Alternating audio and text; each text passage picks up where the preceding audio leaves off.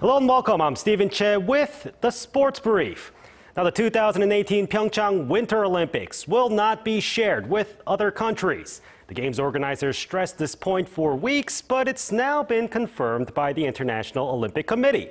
The head of the IOC's Coordination Commission on PyeongChang, Gunilla Lindberg, in Korea for the fourth project review of the 2018 Winter Games, declared that the venue plan was finalized.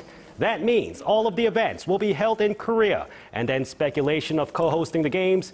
And last month, the IOC passed the Olympic Agenda 2020, which opened the door for sharing events to save costs and maximize legacies.